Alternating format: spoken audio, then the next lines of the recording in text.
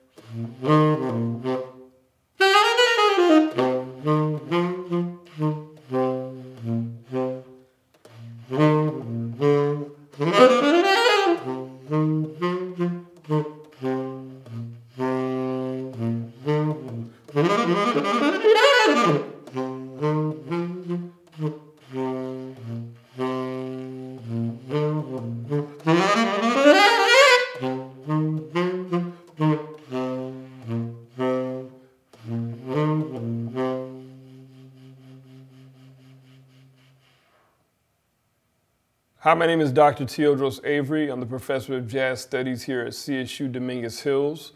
And today is the 9th session of the class entitled Key Movements, the Age of Jazz. Today I'll be speaking about some of the great painters and artists of the Harlem Renaissance.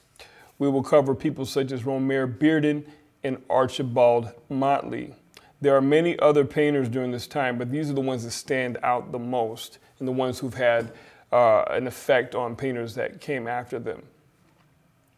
The first painter that we're going to talk about today is Romare Bearden. Romare Bearden was born on September 2nd, 1911 in Charlotte, North Carolina. His art encompasses a broad range of intellectual and scholarly interests, including music, performing arts, history, literature, and world art. Bearden began college at Lincoln University, transferred to Boston University, and graduated at New York University, graduating with a degree in education. After joining the Harlem Artists Guild, Bearden embarked on his lifelong study of art, gathering inspiration from Western masters ranging from Duccio, Giotto, and DeHooch to Cezanne, Picasso, and Matisse, as well as from African art, particularly sculptures, masks, and textiles, also Byzantine mosaics, Japanese prints, and Chinese landscape paintings. Bearden was a prolific artist whose works were exhibited during his lifetime throughout the United States and Europe. His collages, watercolors, oils, photo montages, and prints are imbued with visual metaphors from his past in Mecklenburg County, North Carolina, Pittsburgh, Pennsylvania, and also Harlem, New York, and from a variety of historical, literary, and musical sources. Now we're going to go to the next photo. There's one of his collages right there. And you can see that he was very, very original, one of the most original visual artists of the 20th century. He experimented with many different mediums and artistic styles, but he's best known for his richly textured collages, and that's a collage right there. Now let's go to the next picture. Very nice. Now let's go to the next one.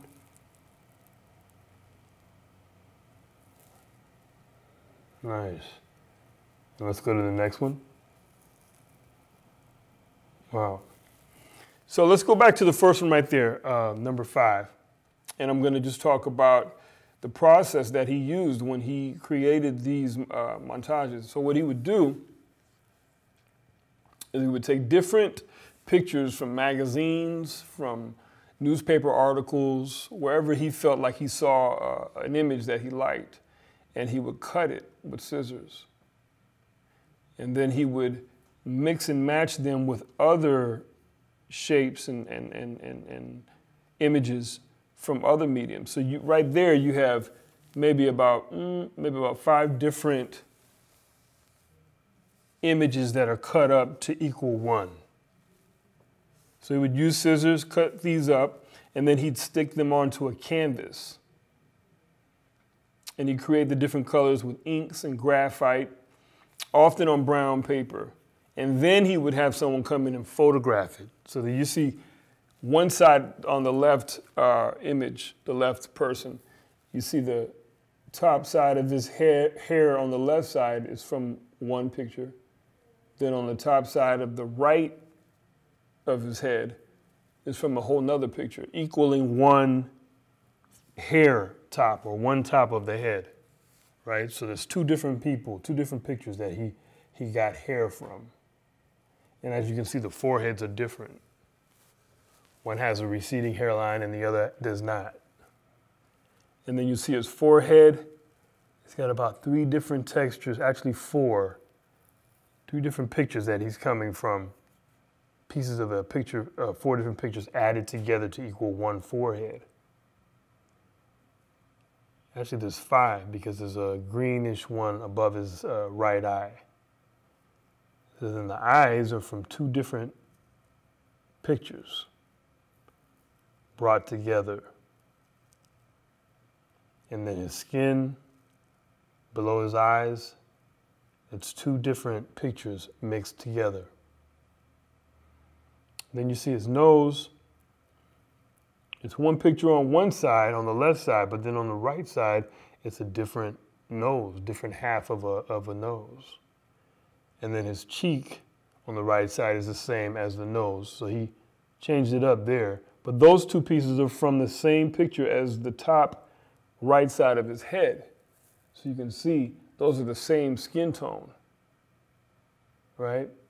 And he broke that up in the middle of the cheek with skin from another picture. And then you can see down his lips, they're all the same. The teeth are all the same. But then the chin is from a whole nother picture, right? So the chin is from something totally different, and so it's enlarged. It's not, doesn't match everything else in the picture, but I'm sure he did that for a reason, to make you feel something. And then you see the picture on the right side, you've got a hat from one picture, and then between the hat and the forehead, there's that dark space, which I'm not sure what he meant by that, but it's very mystical. You wonder, like, it's mysterious rather, and you wonder, what does he mean by that? Then you see his forehead. That's all the same, but then the eyes are different. Look at the 2 different eyes. The one on the left is smaller from something else, and then the one on the right looks like more of an eye that I've seen before. Well, the left one looks very different. And then the ears, the 2 ears are different. You have that ear on the left side that's from like almost like a color photo, maybe a magazine photo that he cut out. And then on the right side, you have a gray ear. It's totally different, but they look so unique. And you can see the influence of Picasso and Cubism in these pictures. Picasso liked Cubism. Cubism is an African art style with a lot of geometric shapes. So you can see the influence of Cubism, but then you can also see the influence of Picasso with the colors and the shapes as well. And then on the right side, you have the hand coming out from the bottom of the picture, coming up. And so he's got his hand on his chin. And then if you see in the background, you see the steps going up on the right side, and then you see a high-rise building on the left side in the background. So that tells you that they're city people. They're in the city part of Pittsburgh. All right, let's go to the next photo. Okay, here you have 1, 2, 3, 4, 5 different ladies. And they're, as he says, I believe they're waiting for a train or they're on the train, one or the other. And so they're looking at us. The woman in the middle, she has her whole face. So this is different from the last picture we saw. There's a whole face that he cut out from something. And then in the background, you see a train. And it looks like a train on risers. And so then you look at the woman in the background in the blue, she's peeking through. And these faces are, they appear to me to be the daily lives of faces that he saw, because they're not smiling, they're not really posing, they're just kind of looking at us like they're living their lives and we just happened upon them. So they're just lives that he's seen, that he sees, and he's trying to bring them to life through these pictures. And they look very real because they are photos, right? Which is different from a painting where with a painting, because it is paint and it's not a photo, it looks less real. With these montages, they look very real because they're pictures of people. They're just broken up, cut out, and mixed and matched. Let's go to the next picture. Okay, now here we have colors.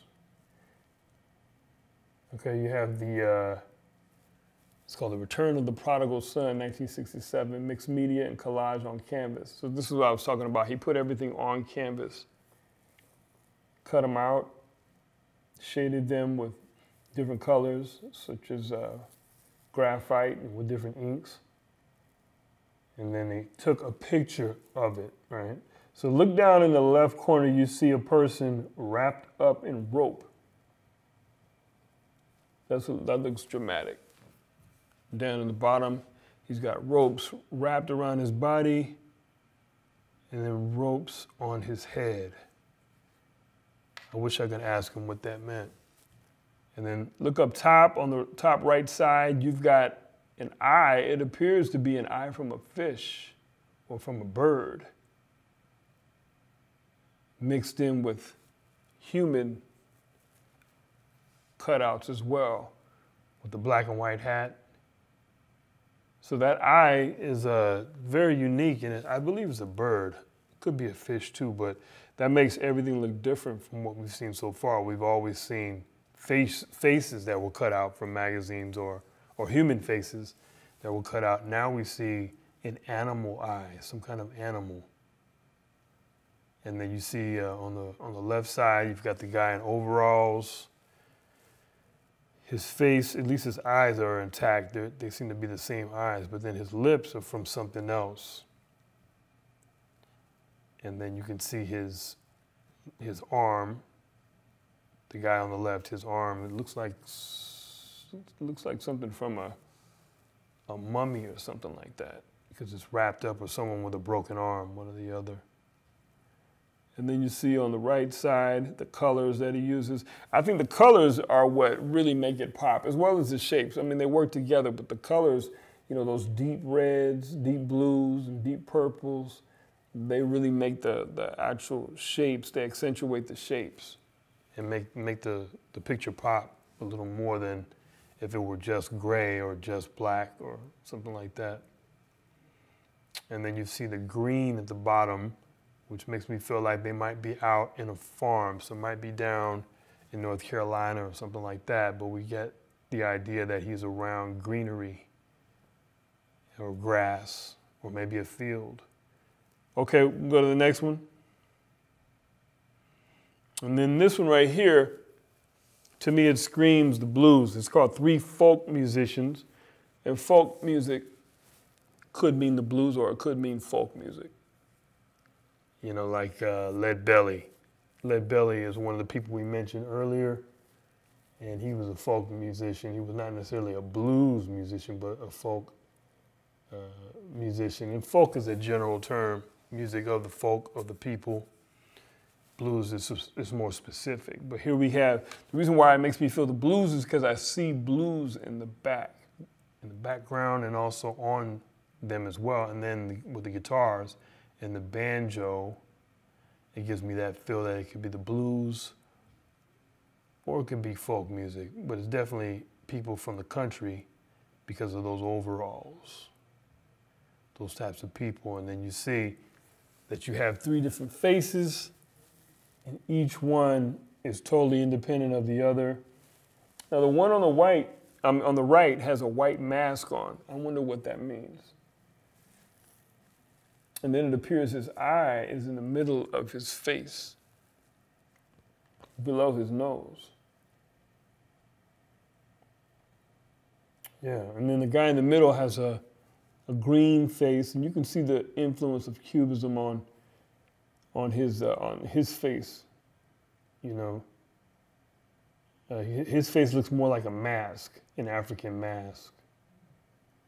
And then the guy on the left, his face is almost dismantled. If you check it out, he's got many different shapes. He doesn't really have a complete face. So that one is, to me, is very, very unique. And then we've got the clothing. The guy on the left, he almost has some kind of African garb at the top, which is different from the guy on the right who has more or like overalls, right? So the guy out front is obviously the lead, and the guy in the middle, he's the leader of the group. All right. And just look at the colors and the shapes and how they're mixed and matched to create something new. This is what made him unique. Now let's go to the next picture. Okay, here is a more, if you know Romare Bearden's work. Oh, by the way, we have to correct the spelling of his name. It's Romare. Okay, so here with this photo, this is more of a traditional photo from his style. And this is obviously a jazz group at a club. And they're getting down. You can tell they're playing. That trumpet player up front is really, he's taking the solo. He's got the trumpet held up high towards the mic.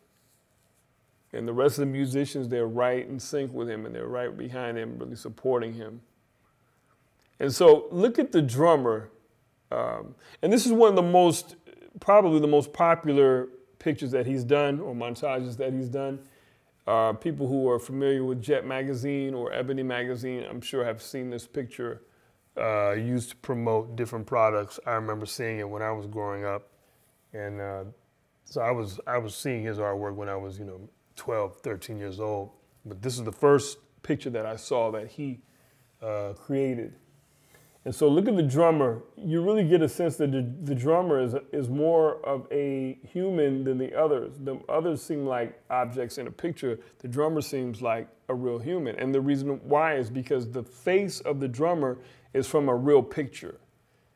And so that's why he stands out in terms of how his face looks. The others are more of a painting shape, like he actually drew it with his hand, where the drummer is like a real person, because his picture was taken from either a magazine or from a newspaper. So he has a way of making us pay attention to certain objects more than other objects, depending on what he chooses to use to accentuate their image. And in this case, like I said, it was a newspaper or a magazine photo that he decided to cut up. Where with if you look at the guitar player right in front of him, he does not have that type of face. He has more of a face that was drawn. And again, look at the different colors that he uses. Very beautiful colors. All right, we can go to the next picture. And then here we have the 4 musicians actually performing, called the Blues People. And they're performing, and you can see that they're a real jazz group, not a blues group. They've got the tenor saxophone out front, the bass player. And what we want to also identify is how he uses black figures, and understanding that he was very, very proud to be black, and that this group of artists was in tune with that, and they were about really focusing on positive black images, as opposed to a lot of the other images which had, you know, derogatory images of black people. So if you saw something like Sambo or something like that, with the really, really bugged eyes and the really, really pink, large lips, and, you know, making some kind of face or smiling extremely, you know, wide. They were really working against that. They weren't interested in promoting that. And in fact, they wanted to promote pictures that were more representative of the people who were living in those communities, such as themselves. So here he chose dark images that didn't necessarily have any facial expression. They were just dark black images. And for him to do that, that means that he was very proud to be African American. I'm saying this all to say that this is very, this was important to them during the Harlem Renaissance, that they were making sure that they let you see that they were proud to be black, and that they were working against a lot of images that were saying otherwise, that they should not be proud. So that's important to note.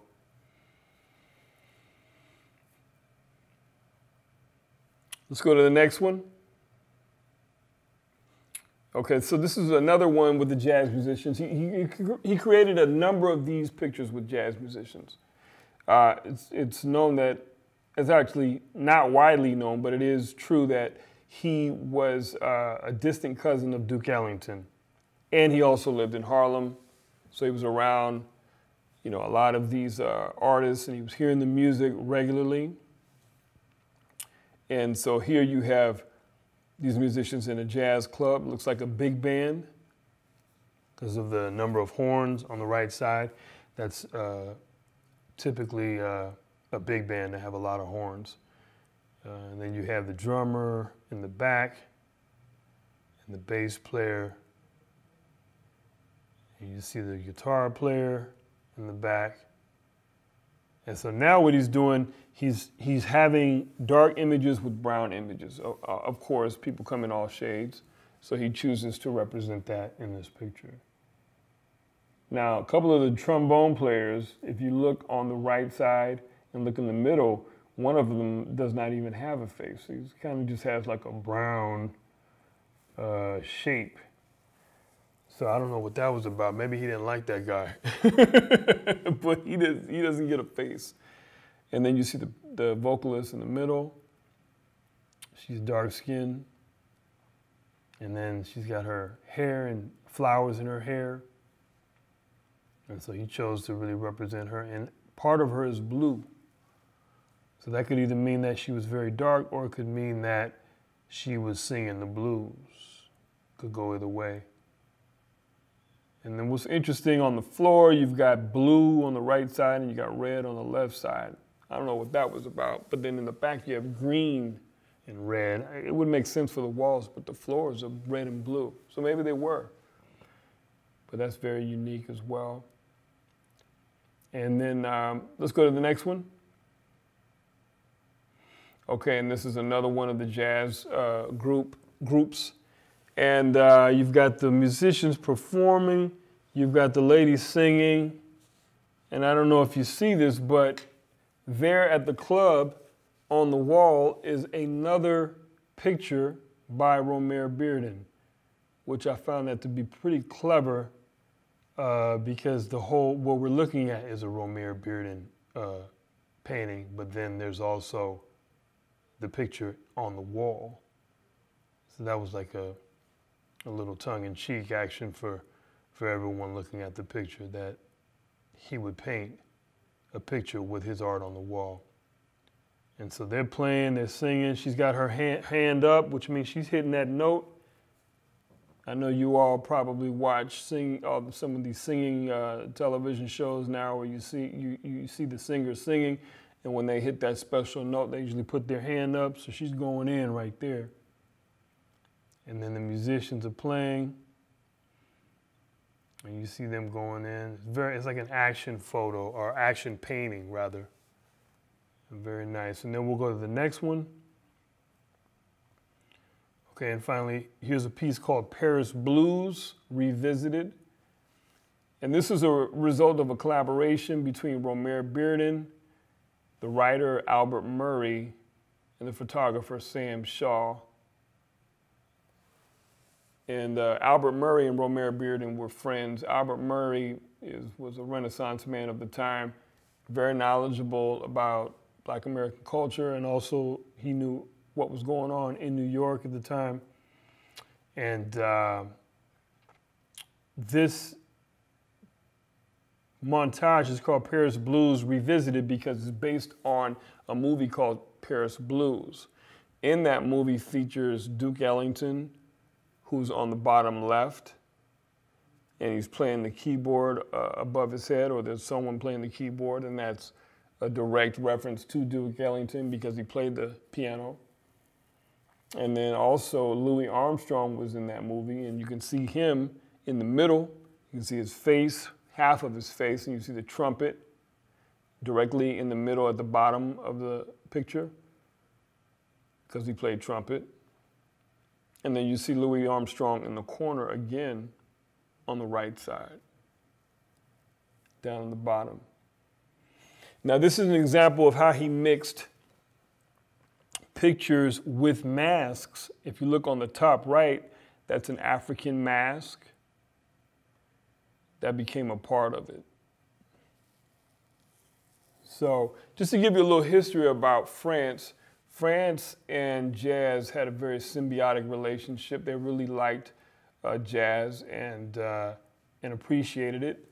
A big reason is because the Harlem Hellfighters, who I spoke about earlier in the class a few weeks ago, they helped to free them from German rule during World War I. So they had a lot to be thankful for, and they appreciated these Harlem Hellfighters for helping to free them during the battles that they had. During that time that the Harlem Hellfighters was in France, James Reese Europe was the band leader who brought and played jazz with a group for the French people. And so there became a love for each other's culture. And then you see with this, this picture called Paris Blues, Paris being the big international city in France, that they love jazz in. I've actually played in France many times and played in Paris many times, and they just really love the music. And their culture is a very, very loving culture, and they love themselves and they love jazz music, and it's really amazing to be able to perform there. And so this is an homage to that relationship between the music and the people. Okay, so now we're going to move on to a documentary called 5 African American Artists. This is from 1971. It features Romare Bearden and 4 other artists. I chose this documentary because I really want you to hear how Romare Bearden is speaking about his art. It's great to analyze art, but it's even better to be able to hear an artist speak about their own art in the process that they go through to create the art that they make. So I wanted you to hear how he felt about it, and then later on we'll hear how other people felt about it. But here we go. This is Romare Bearden speaking about his art in the documentary called 5 African American Artists from 1971. Here we go.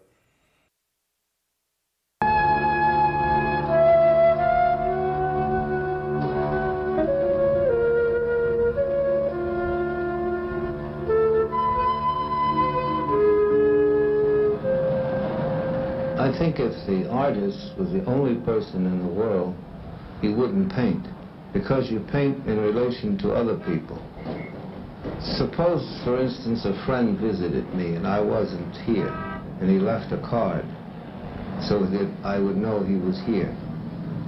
And the things that I do I like leaving my visiting cards so that my works say, Romy was here. Not long ago, a young artist picked up some of my visiting cards off the cover of Fortune magazine. He was going to the little gallery, the Cinque Gallery, named for the famous African prince who led a mutiny in the 1830s aboard a slave ship. I am on the board of directors along with Norman Lewis and Ernest Critchlow. We three established this gallery to give needed exposure to minority artists, and I think that we have some little obligation to the young, deserving people who are coming along. I really appreciate your coming over to see my work, Mr. Bearden. Everything looks just fine. I think it's one of our real fine shows that we had here. The same movements that I see in the painting, I see continued in some of your sculpture, like that piece over there. It's very similar to your painting. And it seems like you're very fond of this kind of undulating movement. So this gallery gives these artists a kind of a pat on the back. Gives me a lot of freedom. Of course, it was a little different when I started to paint, which was during the height of the Depression. I had been trained at first as a mathematician, but when I got out of college, there was nothing to count but the unemployed. So I took a studio on 125th Street above that of Jacob Lawrence. The great poet and novelist Claude McKay was in the same building. And if we weren't at my studio, we usually went to the studio of Charles Alston. We met the artists and the intellectuals, and we had a real little going community. So this was a great deal in enhancing whatever development I've made as an artist. As for my own work, what I've tried to do is to take the elements of Afro-American life in this country as I see it. That is to place it in a universal framework. For instance, in my show at the Museum of Modern Art, I have a baptism scene. And I've tried to relate the people in my painting of the baptism to myths even back in Africa. I've used certain masks to try to show the heritage that relates these people in my painting back to a certain past. However, I constantly, with the encouragement of my wife, who's helped me so much, try to reach within my own consciousness and memory and bring forth people that I've known and seen, and let them take their place on certain works that I'm doing.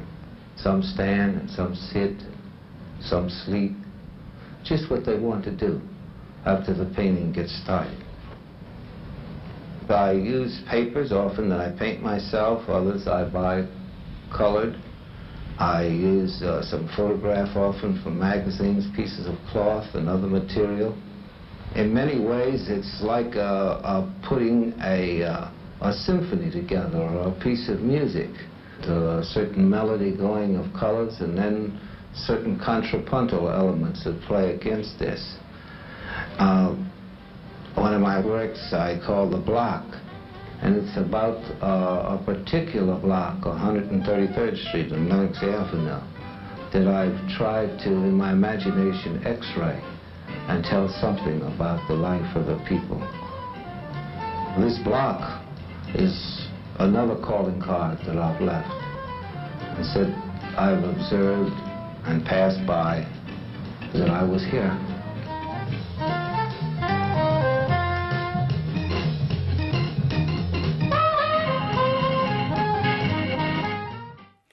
Okay, now we're going to hear historians, experts, and personal friends of Romare Bearden talk about his art in a series that he created called A Black Odyssey. Here we go, A Black Odyssey.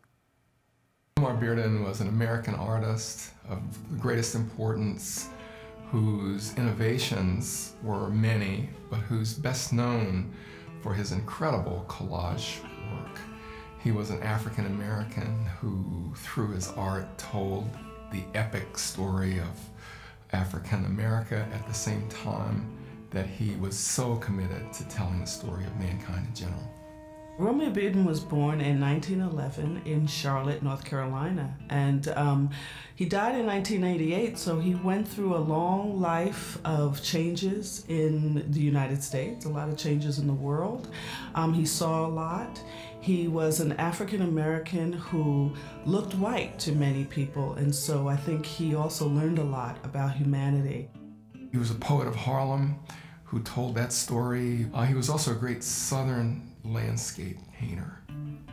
He gave you the interiors of spaces north and south, and when it came to the south, he made you think again about those breakfast tables and passageways upstairs and places where you'd bathe and cook and so on.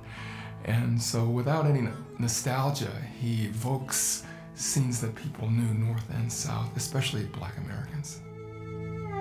I feel that what struck me about the Odyssey is that all of us, from the time we began to think on an Odyssey, in this case, home, looking for the values that are kind of everlasting, you know, when you are home, or Telemachus, the son, the search for the father, and this is applicable to everyone. Romare Bearden first created the Odysseus series for a show that appeared in 1977 at Courtier and Ekstrom Gallery on the East Side in Manhattan. He had been reading Homer for many years because he'd done the Iliad series in the 40s, and so he had been meditating on this for quite some time. I think he turned to the Odyssey because it was just like a love. It just was such a clear metaphor for the experience of African Americans and maybe his own experience. Homer's Odyssey is described as a great Greek epic that is a foundation of Western literature. It's the story of Odysseus and his trip back home after the wars. On his way back home, Odysseus meets a series of gods and goddesses, especially goddesses, some of whom direct him on his way back home and rescue him. Others fall in love with this beautiful man and want him for themselves. The Odysseus series, when he asked me to come in and photograph him, and I saw him in his studio, I couldn't believe that a man did these. I thought maybe a machine had done them, or they had been offset litho or something.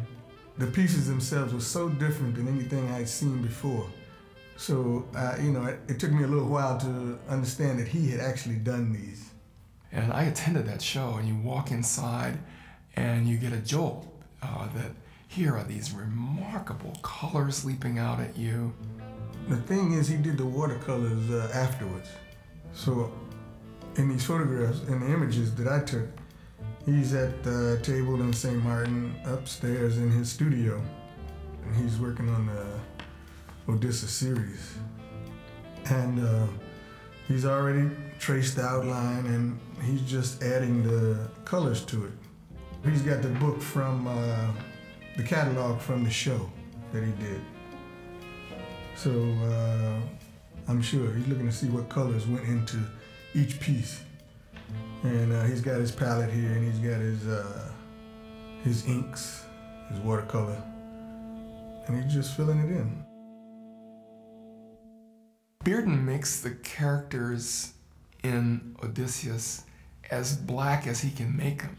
Here's an African-American artist telling a black story and making it unequivocally our story, purchasing the story as one for Black America. We too are seeking home. We too have been through love and trouble and temptation and death and terrible suffering, and somehow we are the heroes of this story. There you get to hear from people who knew him and who saw his artwork. And they saw it firsthand. You got to hear from a photographer who was hired by Romare Bearden to photograph his artwork. So, you know, he talks about a story where he went to his loft studio in Soho, back when Soho wasn't the Soho it is today. And he and a gentleman he was working with, they brought up all this equipment, all up these stairs, and they did all this, he did all this photography, you know, the old-fashioned way, and how he had, the first time he had photographed the artwork, he didn't do a good job, and then he left and he came back because he wanted to prove to Romare Bearden that he could do a good job, and he's a very young guy at the time. So he came back the next day and then he did it again. He photographed all his artwork and made sure he did a good job. What he said, I thought that was interesting, and I hope you picked up on this, that when he saw the pictures and the montages, he thought that a machine did it, or he thought some kind of machine did it because of the consistency in the shapes of the objects. So that's something to think about, because nowadays people have computers and they can make any kind of object consistently similar, right? They can put 100 objects on a square or rectangle and everyone will be identical, but he was doing this by hand. So he's drawing the shapes first and then filling them in with paint, different colors. So that's something to think about, that he had that consistency that he could draw with his hand.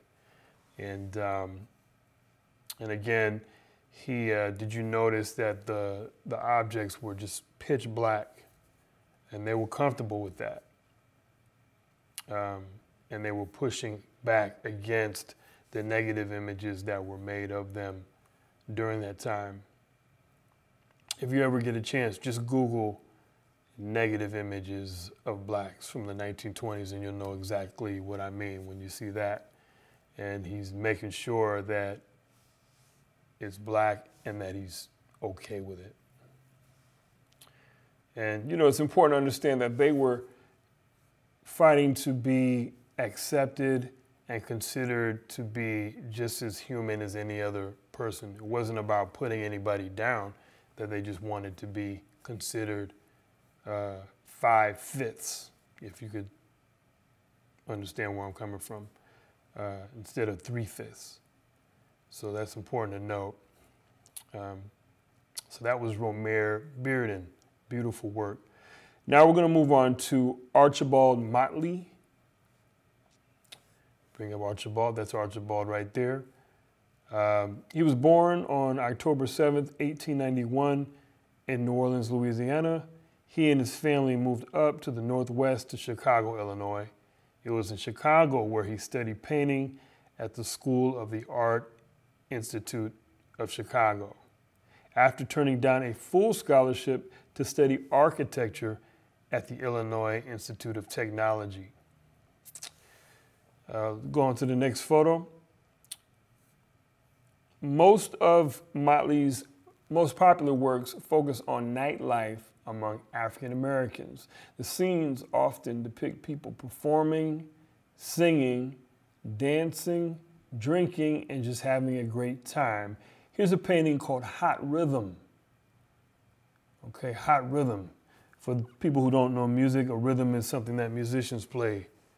And you can see the musicians are getting down, playing some kind of hot rhythm, and the people are loving it in the background. The beautiful ladies are watching the musicians and really enjoying themselves and dancing.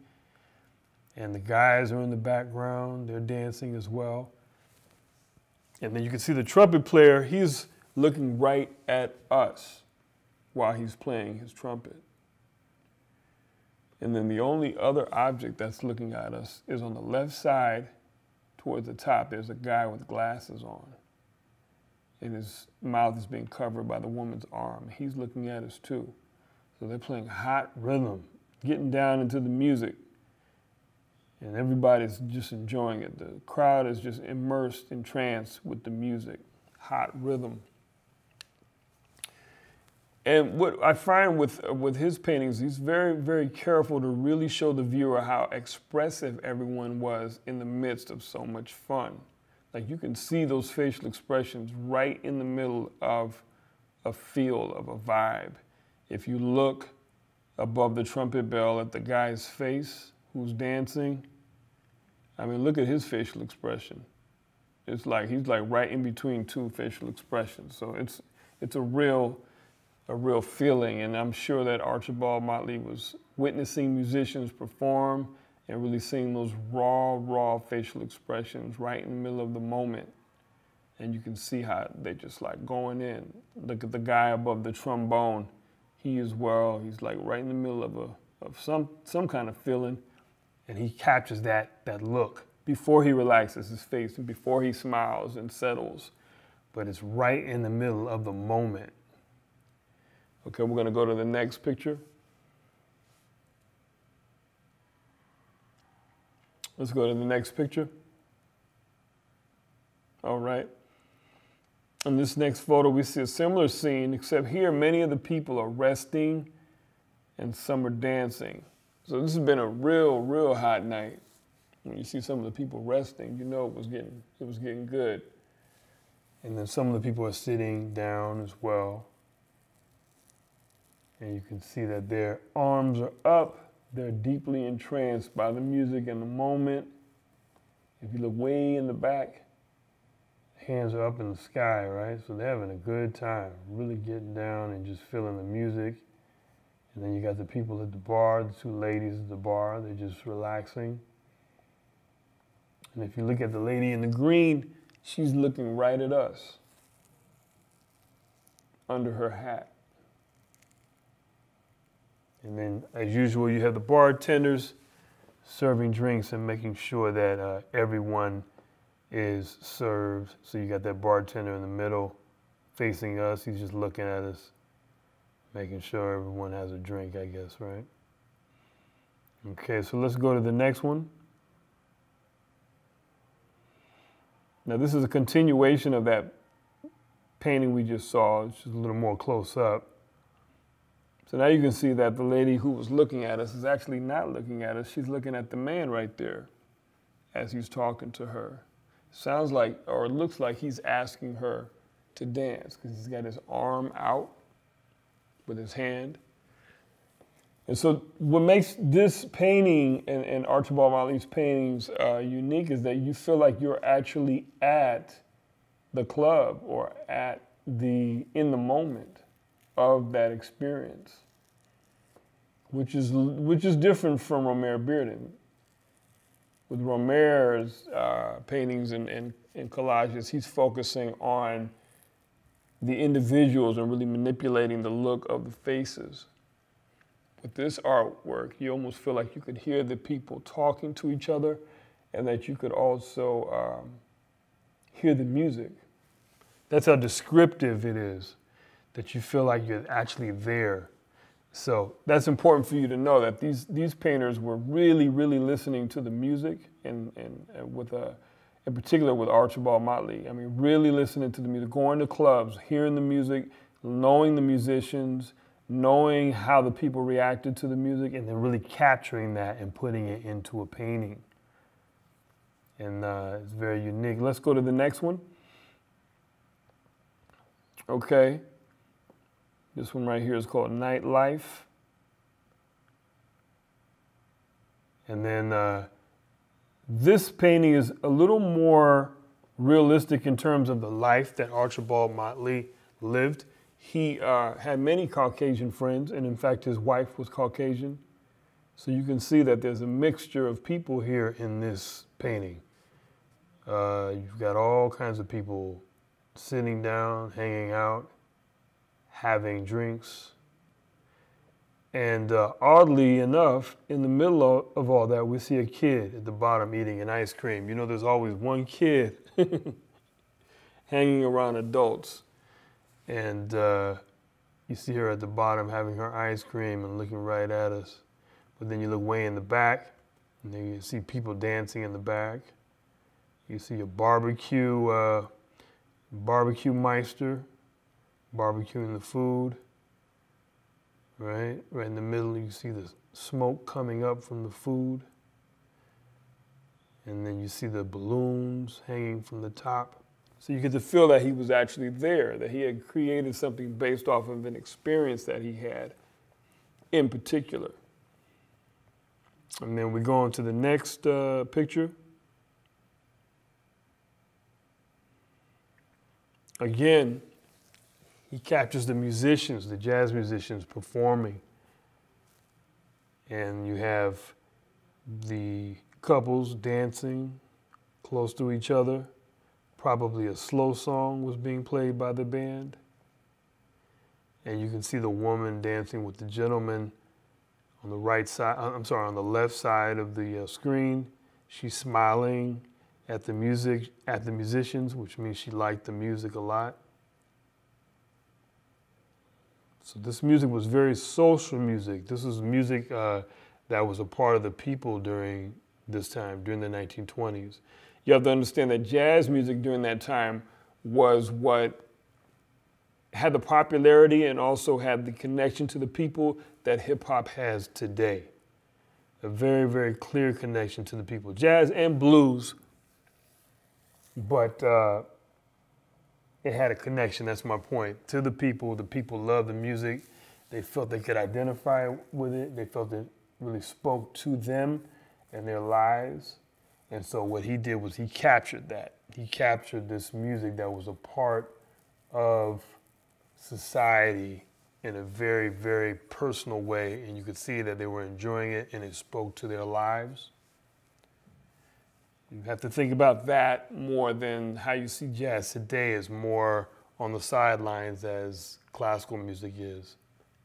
And another thing was that jazz music during this time was music that was easily accessible by regular people who did not even study music. It's changed over time, and that often happens when you have intellectual music that gets studied by different people. But back here, but during these times, they just liked the music, and you know, those people could have been people with regular 9-to-5s. They did not necessarily have to be avid jazz listeners, as usually happens today, that you have people who are jazz enthusiasts that love jazz, but back then, just regular people loved and could be attracted to the music. So you have the band playing and you have the people dancing and everyone's having fun. Now, we're gonna move on to part one of a documentary on Archibald Motley. It's called A Stroll, a walk, a stroll. And we're gonna just learn about Archibald Motley, so let's check it out, and here we go. The Stroll.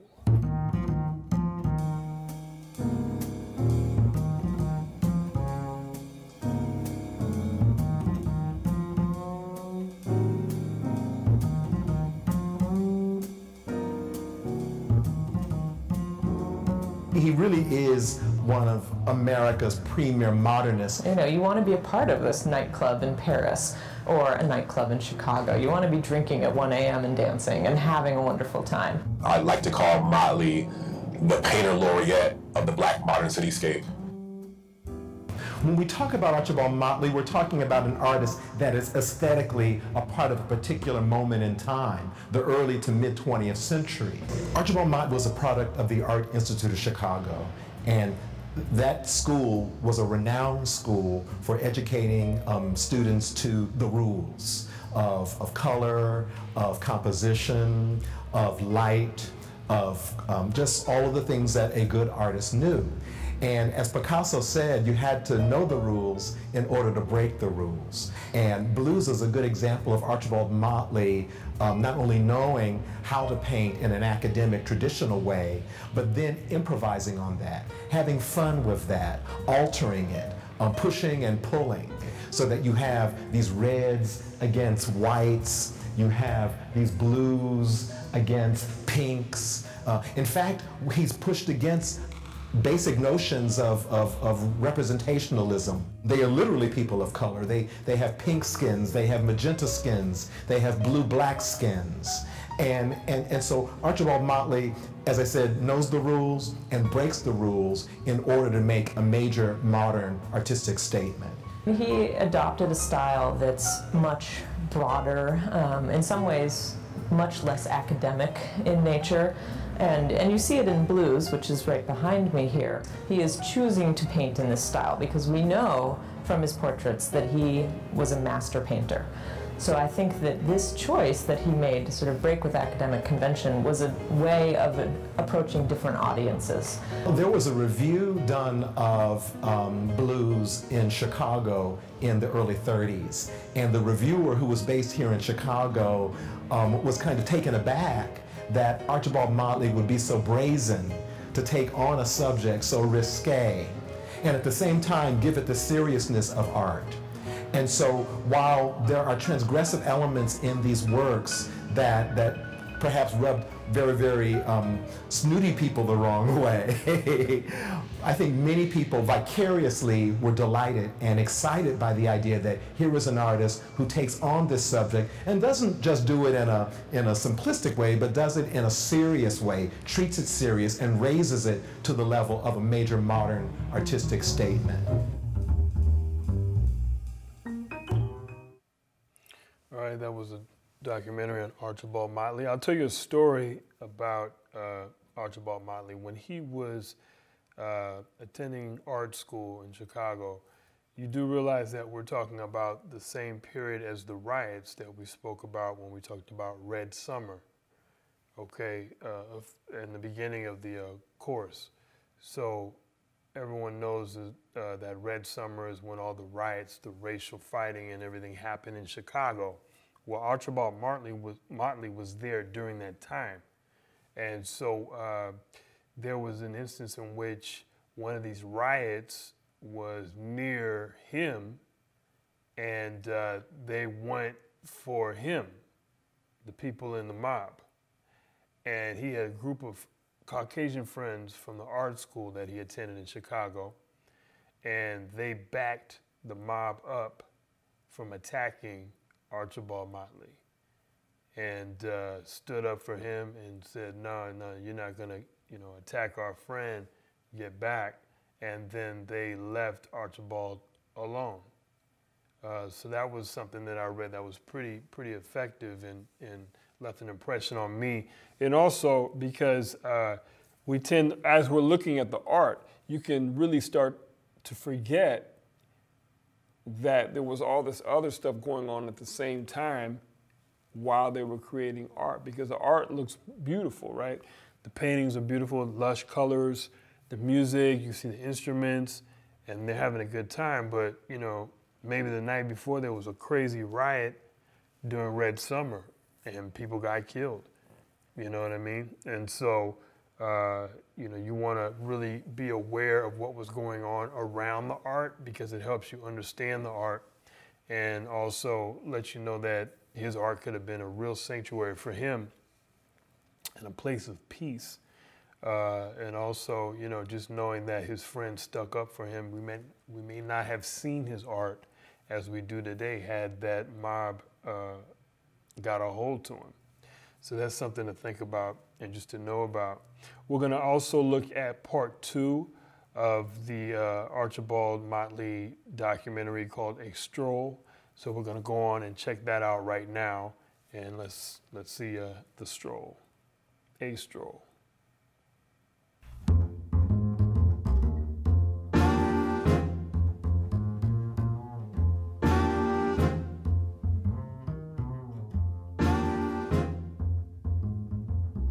So we're heading south from Motley's Art Institute of Chicago, where he was a student and was trained, and we're heading south into the area that would later be called Bronzeville, that he represented so beautifully in his paintings. These, what he called these urban nocturnes, these street scenes, these night scenes.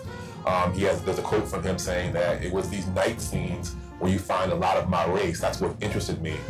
And that was for a reason, because as we head south and into what was becoming the Stroll, it was a vibrant urban landscape. And I like to call Motley the painter laureate of the Black modern cityscape. And he really reflected the energy, the dynamism, the action, the pace of Black urban living in the face of real constraints, real racial constraints.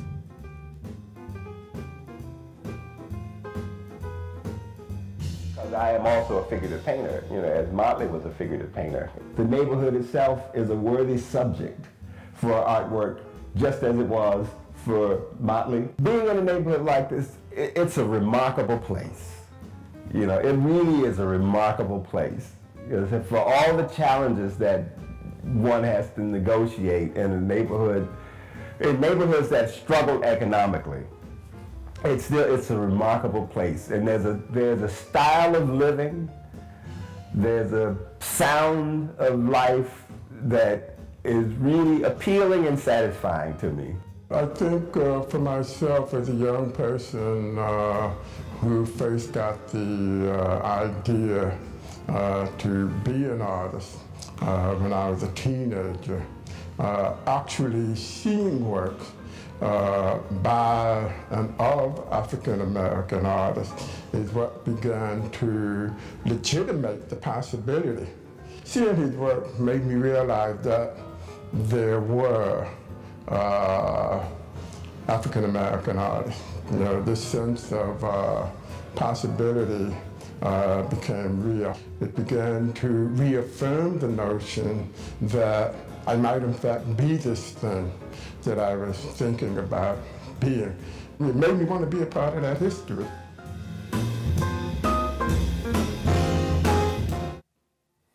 And for anybody who's looking to find connectors to today between Romare Bearden and Archibald Motley, check out the artwork of the gentleman who was speaking before this last one. His name was Kerry James Marshall, and his art is coming right out of theirs in terms of the style. He has his own style, but it's built on the foundations of those two artists.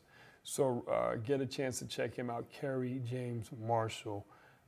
He was featured here in LA at MoCA in the summertime.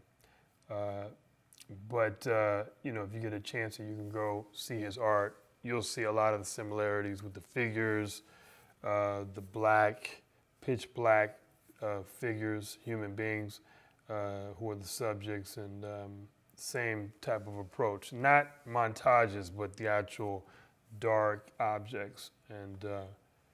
And you can see his paintings are amazing. I saw his paintings in Chicago. So yeah, so you can check that out. All right, so we're wrapping up our session on the painters Romare Bearden and Archibald Motley. And we will see you next time. We'll see you online. And looking forward. Have a good day. All right, bye-bye.